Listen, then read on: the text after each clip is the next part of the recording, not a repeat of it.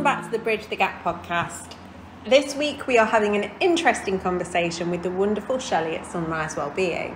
It was so lovely to speak with Shelley. Love Shelley. She's done an incredible job of creating Sunrise Wellbeing, and we're just really proud of her. We have so much in common, and there's so many parallels, isn't there, with Bridge the Gap? So we explore that. The power of emotional literacy and delivering that proactively within the community, which is exactly what she's doing in a different part of the country to us. Yeah, and I think what's really interesting about this conversation is the fact that we touch a lot on children with additional needs. Shelley recently had an ADHD diagnosis herself, and how that's helped her to understand a little bit around what she has found difficult in the past and why, but also that the importance of that long-term support of, you know, this can't be a prescribed, do this with this child and this will get this outcome. It has to be more organic than that.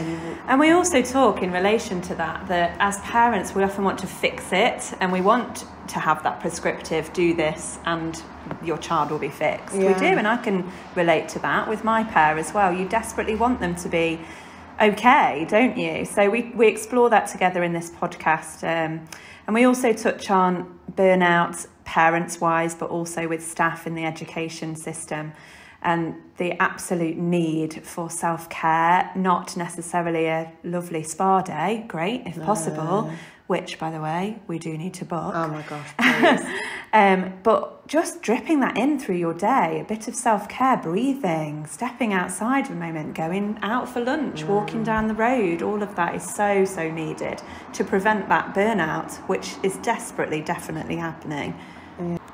Because we're talking about, you know, emotional education, and interestingly it came up again about embedding this within curriculum and how important that is, that in order to do that we have to be in a good place mentally ourselves, and with that just support needs to shift. So a really great conversation. We hope you enjoy it, and we'll see you again on the next episode. Hi Shelley. So we've already introduced you, so we're really excited to have this conversation because we've actually known about each other and met up and chatted so much over the last, I'd say, two and a half years, maybe even longer. Yeah, probably like 3 now, isn't it? Yeah, time flies. Yeah, it is. And you're doing amazing work in Leicester with everything that you're doing at Sunrise Wellbeing. And I suppose for me, I reached out to you. I did a talk at the Leicester Head Teachers Conference recently, and there were a room full of teachers and TAs and mental health leads, and none of them really were aware of, oh my gosh, there's this other support option out there that is emotional literacy based, and that there isn't just a one size fits all. Tell us a little bit about your background then, Shelley, and what made you kind of merge everything into this wonderful emotional health hub. Yeah, so I'd always kind of worked in special educational needs and education, and I started off in sixth form college and then went down to secondary and then primary and then supported early years. And some people kept saying to me, what, you're going like backwards in age? And I used to say, but it's just through passion of going in, you know, sitting around in meetings and thinking, if only they had this support at this stage, or if only this family had this at this early intervention crisis point where, you know, they were trying to put in place strategies and support holistically. So that's kind of why I went down from kind of sixth form right down to primary.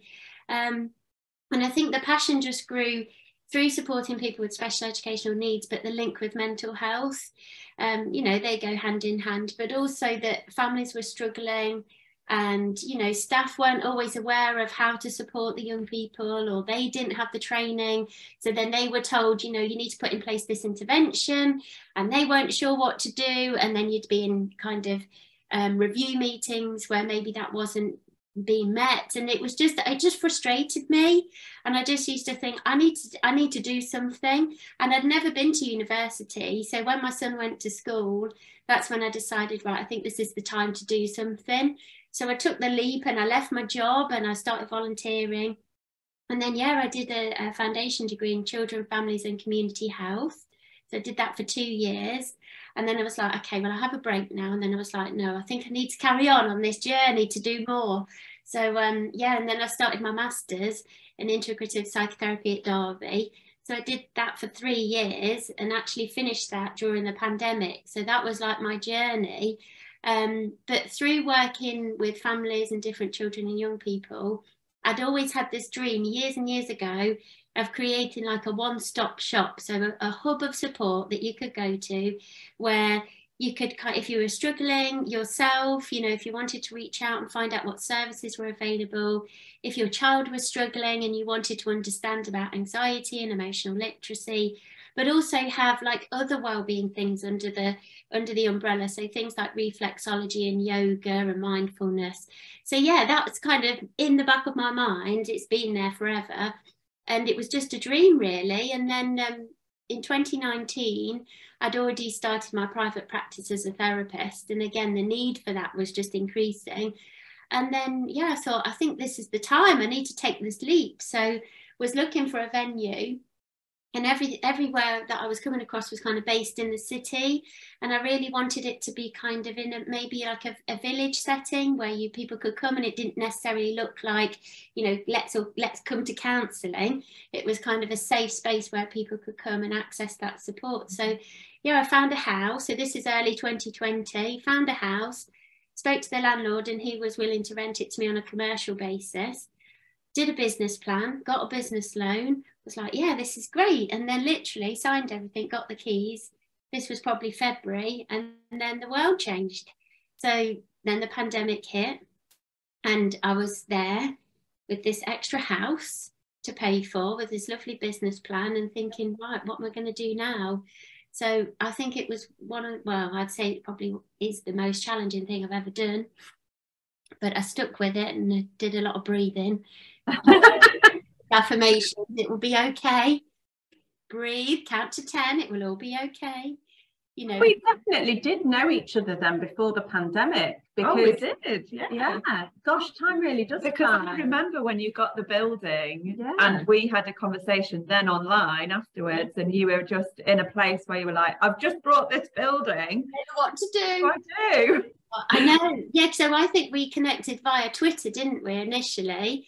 And again, it was just so lovely to be in a community with people that were your people, that got what you were saying. Because sometimes, you know, in different roles in education or in businesses, you can feel like you're the one banging that drum all the time about mental health, and you get to a stage where people walk the opposite way because they think, oh, here she comes again, she's going to ask me to do something else.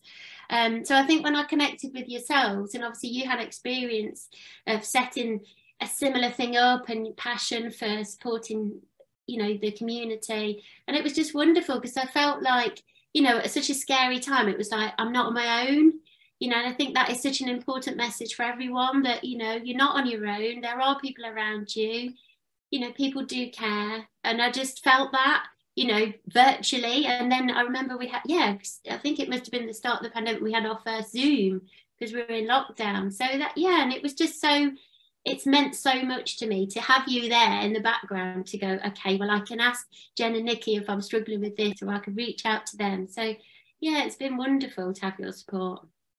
Shelley, because it just aligns with so much, doesn't it, of why Bridge the Gap was born, why we are banging that drum, and at times, and still at times now, it does feel like you're on your own sometimes, and you're the only one who wants to make a difference. And you know, we've butted heads a few times with certain kind of, well, I suppose systems, let's say, that have been really difficult to navigate, where you're desperately trying to make change and advocate for the child and the parent in that situation, and it feels like you're getting nowhere. But hearing you on that same kind of journey and being with it with each other, and that sense of being not alone and the sense of belonging, that makes a difference. It keeps you going, doesn't it? It's that sense of belonging that Lisa Cherry talks about so eloquently. It's when we connected on Twitter, and I met so many wonderful people over Twitter, because when I started, it did feel very lonely, and that people were laughing almost at me for having this, you know, dream around child mental health. So for so long it felt so lonely, and then when on Twitter you came up and I was like, there's the moon stars, there's a rainbow, who is this woman? I need to be her friend. Yeah. Because you were like, I'm not the only one. You literally, it's like these are like a clone of me, and wow, they've got rainbows and moon stars, and it's like, it's amazing, all of this stuff. So yeah. It's amazing. Yeah. So what made you, I suppose, working within that field then, you saw the need and how there wasn't always a joined up approach to that support, and it can sometimes be very, this program you go on, whether that's CBT or something. Suppose you saw that, and you saw that joined up kind of approach that was missing with the children that you were supporting, especially children with additional needs, because so often they are turned away from other services, which is incredibly frustrating because we're talking about children. Children, amazing children. What made you take action? Well, I think there's a few things really, and as you were saying, I was feeling like my stomach was going, oh, it's bubbling up again, all those things, all those frustrations. But that's why we do what we do, because we want to make that difference, don't we? So I think the first thing was that a lot of people were reaching out to their GP if they had the confidence to, if they were at that stage and they maybe felt like they didn't have the right support, or they were placed on a waiting list. And I'm talking like, this is like 5 years ago when I was, just starting out. And so there was that kind of idea that they would go down the CBT route. So they might be given, say, 6 weeks, but then it could have opened up a whole other box of trauma, a whole other box of stuff. And then a lot of people were coming to me that they felt like they then didn't have any support. So it had opened up these kind of wounds, and then they were left with no strategies. The fact that people were coming to me and maybe they had specialist assessment and they'd been diagnosed with anxiety disorder, but they were sat in front of me and I was saying, has anyone explained to you what anxiety is, that it's normal, that we all have it, that, it's there to protect us? And they were like, no, I don't know what anxiety is. So there was that. And, just having that conversation and normalizing anxiety, and I could see a weight had lifted just within 5 minutes, 10 minutes of normalizing it, for them to go, I can't believe it's that we all have it. I thought there was something wrong with me. So there was that. But then through my work as well, I do training and I deliver workshops to organisations, schools, early years. And again, it was just that message that they didn't feel equipped to support the people in their care, and they themselves were struggling. So things like staff wellbeing and self-care, maybe wasn't being focused on, that they were given roles and they were, again, one person in a whole building that was trying to advocate for mental health, but feeling, I suppose, like I had felt before, that I was on my own. So there was a few things really, and I just thought we need to have this holistic approach. It's got to be the support around the whole child, because so often it's the child's labelled with, it's your problem, go off and go and fix it. And what I know you are too, but what we're passionate about is going, okay, so what is this child's strengths? What are they amazing at? What are they interested in? What are their talents? And then let's think about, so, okay, so where's the challenges and the difficulties? And how can we use their strengths and their talents to support them, but so that they don't feel on their own? Because again, I was working with children and young people that were constantly in isolation, that were constantly being suspended and excluded. And it just breaks my heart. And even when I say, the hairs stand up on the back of my neck, because it's just reinforcing the message that they're not good enough, that they need to change, that it's their fault, and I want to change that. That is one of the massive things that I'm constantly trying to raise awareness of when I do my training. And I work with teachers and head teachers that, let's try and build emotional wellbeing into the whole curriculum. Let's not just say, okay, well, that child needs intervention and that child needs support. Let's build it into the whole day. Let's have sensory techniques, let's think about the environment, because actually, sometimes I think they feel overwhelmed, because again, it's another thing they've got to do. But what I'm always trying to bang on about is, let's think about the little easy things that you can do during the school day, just to allow everybody to feel safe and grounded, because not everybody has had that experience, and or has that experience within their home, or in different situations. So I think we all benefit from that. And even staff, if they're having those couple of minutes just to to breathe and to settle and reset. And the impact of the pandemic has just been huge. So it's even more important now, more important than ever before, to do that.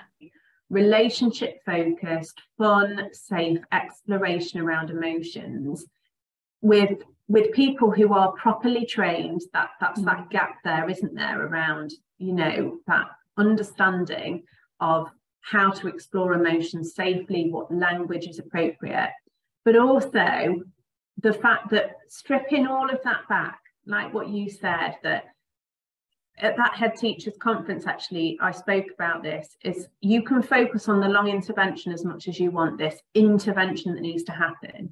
But if the culture of your school isn't saturated in kindness and understanding, then it's undone. How is the environment a part of that co-regulation? You know, because we can co-regulate not just with people, but with the environment around us.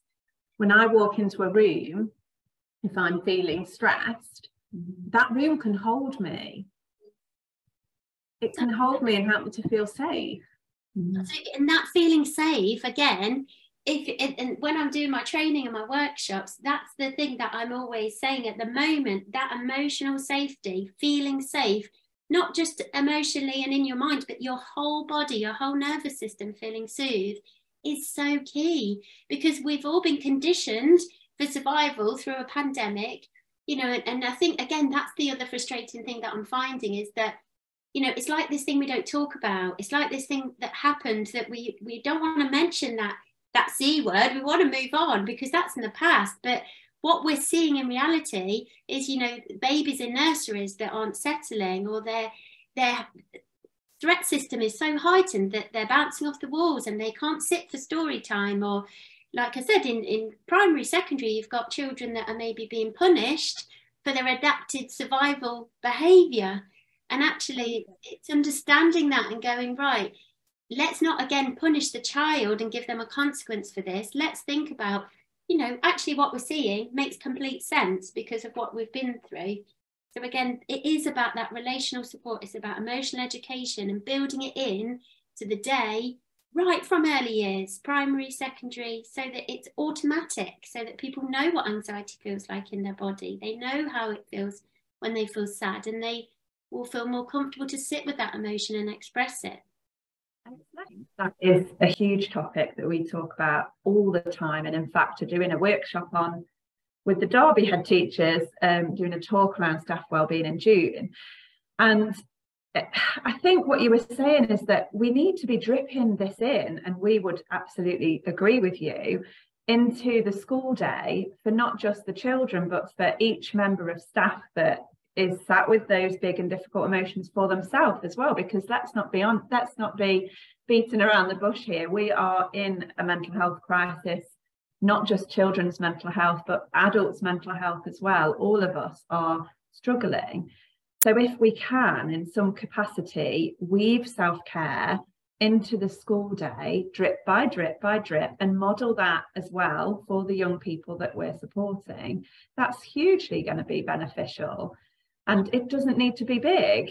Like you were saying, just tiny little moments in your day, just taking a breath, just scribbling on some paper, having a sip of your cup of tea, whatever it might be, that matters, doesn't it?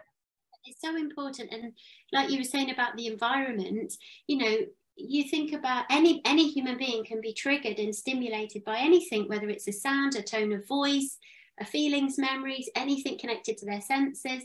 So, you know, if you've got a staff member who's burnt out and stressed, they're probably not going to have the same patience. You know, they maybe feel like they're at the end of their tether and their stress containers all over the place. So self-care is so important. And again, there's this misconception that it has to be going on a spa day or doing something really fancy, and it can just be, let's just breathe, you know. And sometimes people would say to me, but what technique shall I use? And sometimes I just say, you know, if in doubt, breathe out, because if you breathe out, you've got to breathe in.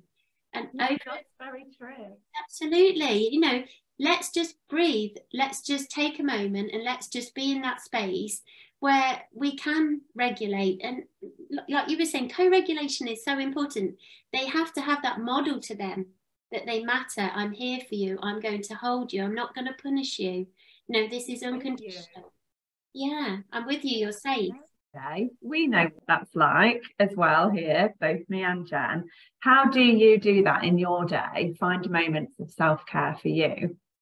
So my self-care looks a lot to other people like, that's just another job you're doing. That's just... And yeah, I'll share this with you, but I was diagnosed with ADHD a couple of weeks ago as an adult. Oh. Yeah, so my whole world now makes sense. I've got a lot of permission to do the things that I do, and I've always known it, but I think just having that confirmation has really helped me, and I see it as such a huge strength, because I would not be doing what I'm doing today without my brain working in that way. But my self-care is doing things like being in the garden, creating something. I love doing that, you know, creating something and looking at it and thinking, oh, doesn't that look lovely? I like walking. I have to walk, so I walk to work, I walk back, and you know, that is a part of my daily routine, and that's where I can switch off and be mindful, and I appreciate the birds singing in the tree and things like that. But it's also a time where I do my most like productive thinking, because it really helps me to just plan and think, okay, this is where I'm going, this is the path I need to do today. Yeah, so walking, gardening, I love being with my friends and family, you know, I love planning things, fun things. I'm obsessed with fancy dress and face painting, so that is a huge thing for me. I'm always like seeing people, that looks so exciting, let's do that, that'll be fun. And that really helps me to be grounded, you know, if I've got something fun to focus on. My inner child's like, woohoo, let's go. We all need to reconnect to that inner child. We talk about this in terms of regulation and strategies, that if in doubt, for any of us or for any parents who are struggling or worried about their child, strip it back to play. And you know, we all need that. Biologically, we are designed to need play. It's how we manage stress naturally. So if we can go out and roll down a hill or run down a hill with your arms wide, like screaming woohoo at the top of your voice, or riding your bike. When was the last time we all rode a bike for fun? You know, there's so much to do. Bouncing up and down on a trampoline, you know. Do you know something? Spinning on your office chair. Yeah, I do like to spin on my office chair. But something that I did, was it yesterday? Maybe not yesterday, day before, I can't remember. But I've been on a health journey in general, and I've been doing my morning stretches and things, and my daughter was there and she was doing her stretches, which are very, very different to mine. So her legs up there and she's doing her splits and her back bends and all of this, and then there's me doing, you know, 1, 2 but she did just for fun, she did a forward roll, and I said, oh, I used to love doing forward rolls. And she said, well, do one then. I said, oh, I can't now, like I'm... And she said, why? I can't. I said, of course you can. I said, I'm scared. Isn't that silly? But I was scared to do a forward roll because I don't trust my body after so many years. But anyway, I thought, my daughter stood in front of me here. What do I want to say to her with my next action, with my next step? And it was, I'm going to do it. And so I did it. And then I felt elated. And I was like, oh my gosh, I love it. I want to do lots. So I just kept doing forward rolls around the room. And anyone who'd looked in thought, why is that woman in her mid-40s doing forward rolls around the house? But you know what? That's playful, isn't it? It's having fun. It's being play. And it's giving you that physical sensory input. It's helping your vestibular, your proprioception, which is something that children... we're seeing post-pandemic. There is a huge gap in that development. And those 8 senses, it's like, again, raising awareness that we don't just have 5 senses, we have 8 senses, and that connection with your body is so important. Oh, like you said there about you doing, you know, you're doing rollovers and you feel elated. You know, sometimes we feel scared to just be silly. You know, think I'm a parent, I'm a professional, you know, I'm this, I'm that, but actually you're still you. And I think connecting with that, and if someone sees you being silly in the supermarket, or if someone sees you doing a forward roll somewhere, actually maybe it gives them permission to go, oh, I might roll down that hill, or I might, Like me, if I see a rope swing, I can't help but get on it. Yeah.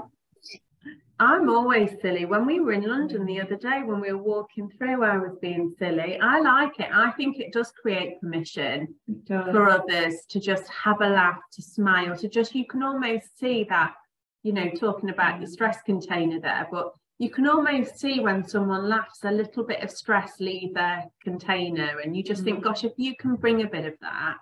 And I just think we all need to strip it back sometimes to those basic needs, which is everything we talk about, and I know it's everything you talk about, but what are the areas of development that we're trying to support here?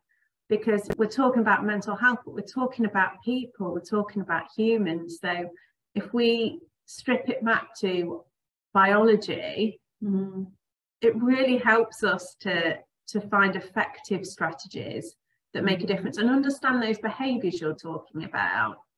Absolutely, because if you can back it up with some evidence of neuroscience, or this, you're feeling like this because your brain is, you know, responding in this way, or this is normal that your stomach's feeling like that, because it's all connected and it's a way that your body's trying to tell you how you feel.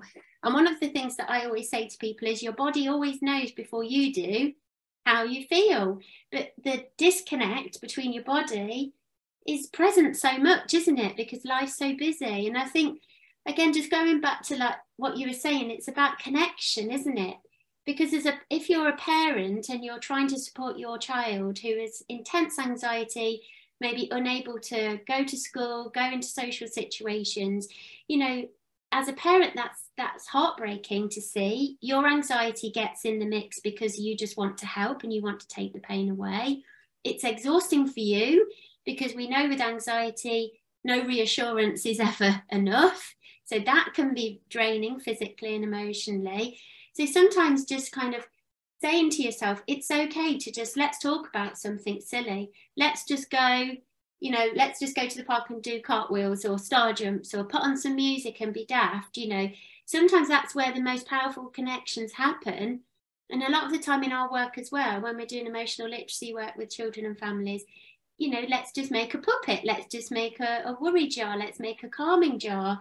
And it's there that you have the most powerful conversations, because you're giving them that opportunity to feel safe and to feel heard and to feel soothed. And it's there that that security is formed then, I think.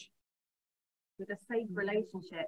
So in terms of emotional literacy, because obviously we're an emotional literacy based service as well, what do you see as the value of having that early intervention, of it being not therapy, of being emotional literacy, exploration, learning more about everything you've just spoken about, of bodies, of brains, how we think, how that all links together, strategies? What benefit do you see of that over, for some children, over a more sort of clinical approach? Well, I just feel like it's absolutely crucial.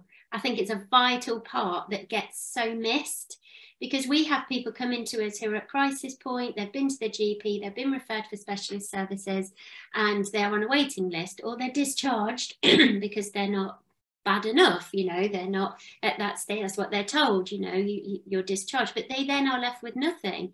So even if you are on a waiting list for therapy, you know, what we're doing is we're trying to build our emotional literacy support through having one-to-one ELSA sessions, which we've been so lucky to have our practice assistant qualify as an ELSA, who's now doing that.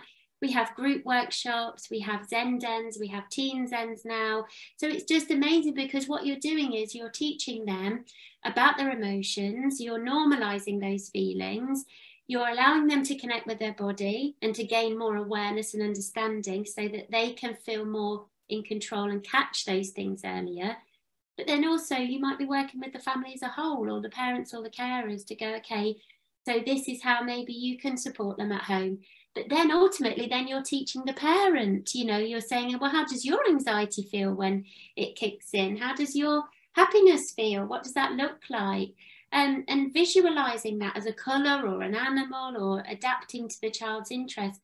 So powerful. But it's, to me, it's something that should be literally in the curriculum right from early years. You should have it as a part of your education until you finish. at 18. It should be built in. 100% agree with that, Shelley. And I think we see when we do our parent and child sessions in particular, you're teaching, like you say, you're teaching the parent a little bit, because they've never had an emotional education. None of us will have had that in curriculum when we were younger, and still not. I'm still having an emotional education now. You never stop learning, do you? Yeah.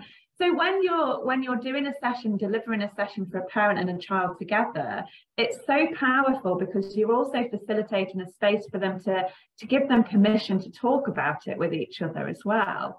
And that's the feedback we get. Just normalizing it is huge, and also granting permission to speak about emotions, not just for the child with the parent, but for the parent with the child. Yeah, teaching adults how to talk to children about emotions, and also the power of asking an open-ended question and then just leaving a space and just leaving that in the air almost, and then doing some colouring together or going for a walk, and that we don't have to always have the answer. There isn't always a fix, and often we shouldn't be trying to fix it. And actually the child having a space to process those worries, because they might not be an actual worry, they might be a, if we tend to worry, don't we, in the future-based way. So I know for me, what I find really helpful for me when I'm worried is someone to just listen and not try and fix it, because that escalates me, because a fix it can be invalidating. Yeah, and I think that's one of the things that can be a struggle for a lot of parents and carers as well, because I know personally as well, your gut will go into fix it mode very quickly, especially if it's your own child, because you, like I said, you want to take the pain away, you want to find a solution. And I think sometimes you can jump into that, can't you? And I know I have to work hard on myself to say, okay, just pause. Okay, it's not about fixing it. It's about allowing that space to be heard. Like you were saying about hearing worries, it's kind of understanding that, it's okay if you feel like that. We might not have all the answers now. We might not be able to fix it yet, but we can work together and try and process it, because it's overwhelming, isn't it, when you're feeling all those big feelings? And that prepares them for if they do need therapy as well in the future. It's such a good backbone to be able to talk about something. You have to understand it. And if you've got a basic knowledge around emotions and what they are, then that really benefits. I mean, I remember being sent to counselling when I was in year 11, and there was a lovely counsellor at school. We went under the stage and I would sit there, and I remember sitting there for 6 weeks and just lying to her, telling her, I know what you want me to say. You want me to say this. And she thought I had such a good outlook that she asked if she could audio record a session for her supervisor, like her clinical supervisor.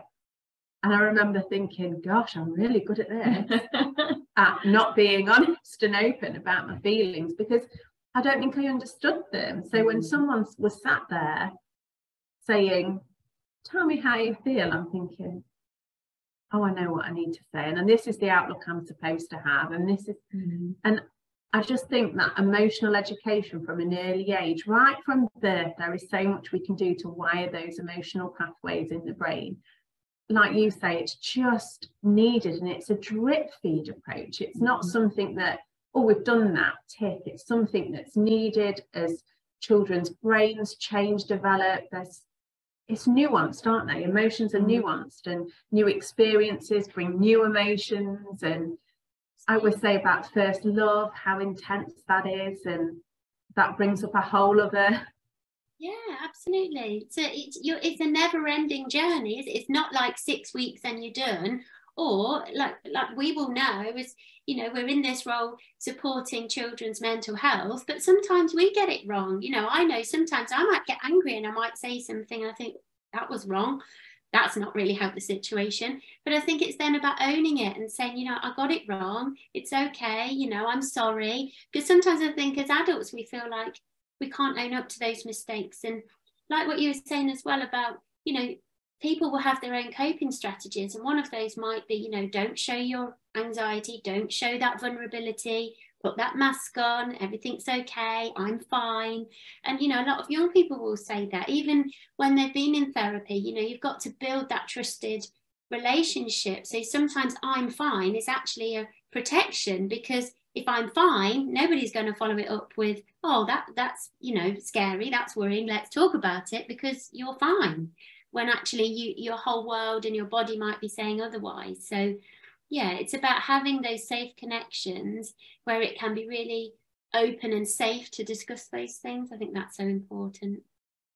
Right, well, I think we've definitely got what drives you. I think this whole conversation has been what drives you, which is absolutely brilliant. So we're ending this series of podcasts with a question that we're going to ask everybody. So the question is, Shelley, when you were a child, what do you wish you'd have been told? So what thing on your journey have you learned about that you're like, that would have made such a difference?